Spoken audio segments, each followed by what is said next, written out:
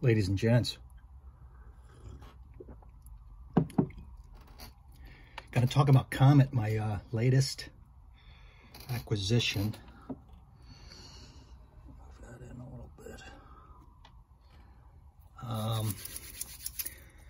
I'm going to talk about why I love it, and that might be a strong reason for a lot of you out there, guys and gals, for you not to get it.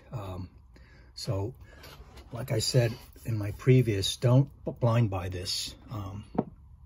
Do not. It's way too expensive. I'm happy to have gotten lucky and got 15% off. It was specifically, it was Bloomingdale's that was running it in the fragrance section, and Chanel.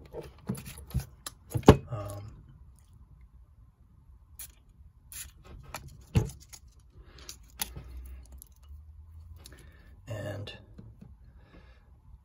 I saw that as an opportunity. I've been saving up till then.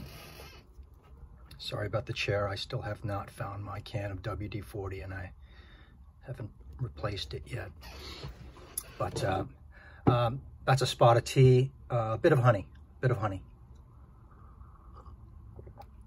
Now, I love powdery fragrances and I like vanilla a lot.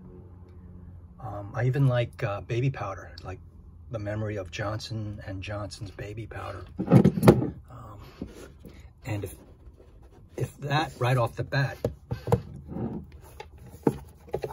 turns you off, I do not recommend getting COMÈTE. I do recommend you sniffing it and getting a sample at a Chanel boutique, obviously. But it's way too expensive, I would say, in general. So, right off the top blast,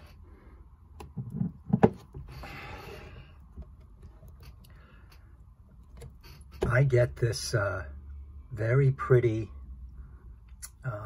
imagined cherry blossom note, along with the nutty heliotrope that, I don't know too much about perfumery, but I know that Olivier Polge of Chanel works that heliotrope very well, I think. So that gives a big or strong almond facet, and along with that pseudo sakura blossom, that cherry blossom, it gives it kind of like a magical stardusty trail, pixie dust, if you will. Okay, yeah. Just imagine pixie dust. That's off the top. Now, the nuttiness, and then there's some violet in here. That will that'll make it easily doable for a male fragrance enthusiast, in my opinion, and mixing with your own sweat, as usual. I have no problem with it. Again, I love powder, and I'm a big fan of Johnson's baby powder, and mix that with vanilla. I mean, in general, that's what I get in the dry down. And this dry down, I mean, this card I'll keep. I will not, I mean, for days around. I'll put it in my bathroom because it'll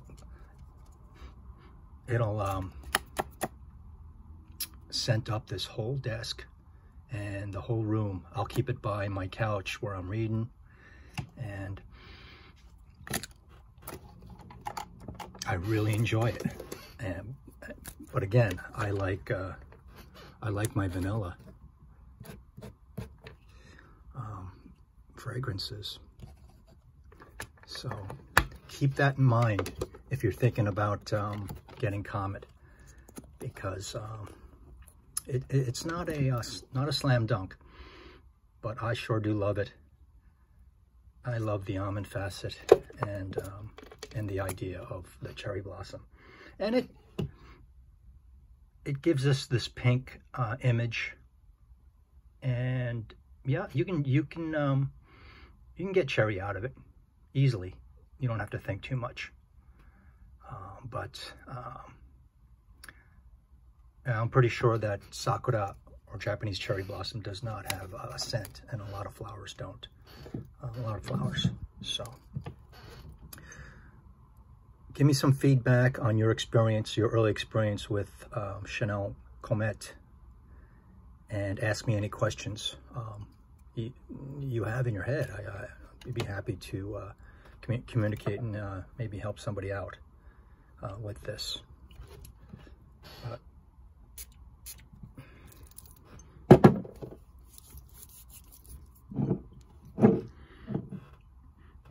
Dang. So I like it even more as it gets along, but it's nutty right off the bat, and that gives it its sweetness, and in my opinion, the vanilla sticks out.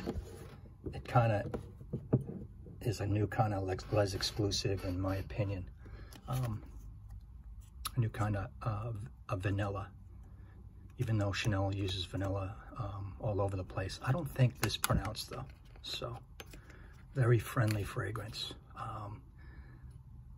low key, it's not shouting. Wear it anywhere, in a girly girl dress, or jeans and a t-shirt, you know, macho male even. Oh yeah, in terms of you guys out there, you never thought twice of in the summertime dousing yourself with powder, you know, to keep dry, and you like the smell, talcum powder, baby powder, and maybe someone told you, ooh, you smell good in that very freshly laundered shirt. And I'm not saying that this smells like laundry, but it gives that clean, fresh, powdery feeling of a clean shirt. And that, guys definitely do well with that in terms of people around them, their family and friends. So think of it that way.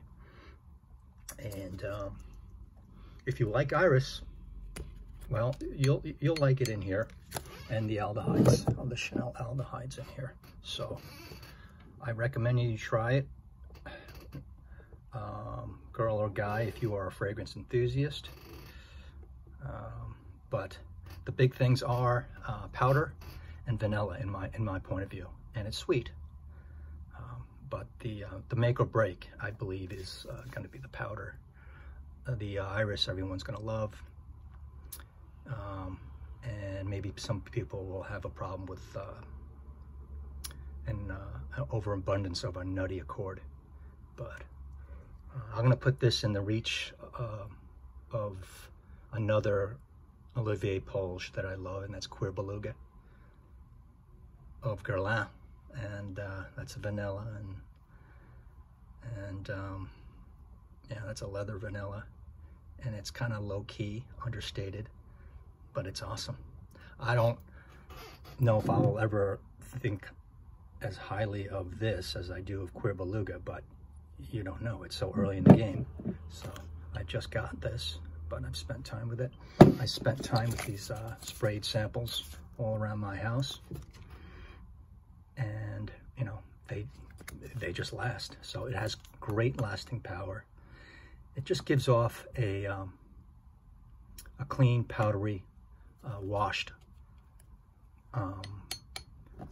vibe for a guy. And a girl, a gal, yeah, pixie dust, sweet vanilla, and a nice dress, and any kind of dress you can imagine. So let me know what you think, and you know, if you've smelled it, and if you spend time with it, and if you are thinking about getting a sample of this, like, again, ask me any questions. I'll be happy to lend you my humble opinion. So that'd be it. Back to my honey. NT. Yeah, I'm really happy I got this. So it's topping off my collection for now. And you know, it's bookending my collection right now. And yeah, be happy that I got this, and I don't want anything else in the near future, and just gonna get to know it like my other fragrances. So, all right, talk to me later. Thank you very much. I appreciate your time and your attention. See you.